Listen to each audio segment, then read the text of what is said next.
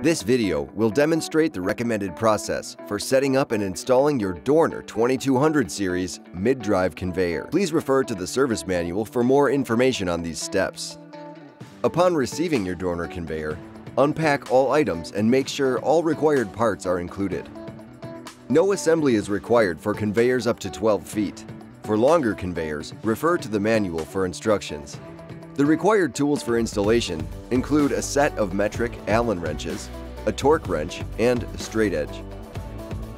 The recommended installation sequence for 2200 series conveyors is: assemble the conveyor if required, attach mounting brackets to the conveyor, attach the conveyor to the stands, install return rollers if needed, mount the gear motor mounting package, and finally attach guides and accessories. Insert T-bars into the conveyor side slots, ensuring they're engaged properly. Fasten the bracket to the conveyor with mounting screws and repeat these steps at all bracket locations. Place temporary support stands under the conveyor as needed. Then, fasten the bracket to the support stand with mounting screws, washers, and nuts. Repeat at all bracket locations and tighten all screws to 60 inch-pounds. To begin installing the gear motor, attach the retaining clip assembly to the motor mount assembly plate with a socket head screw.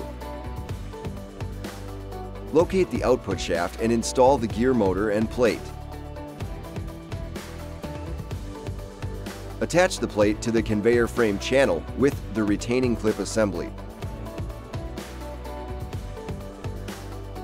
Secure the motor mount plate to the mid-drive module with 2 socket head screws.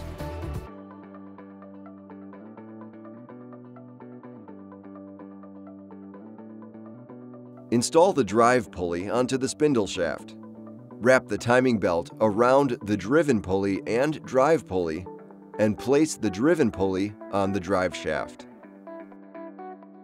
Install the timing belt tensioner onto the plate. The position will depend on the direction the belt travels.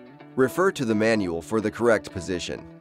Using a straight edge, ensure the drive pulley is aligned with the driven pulley.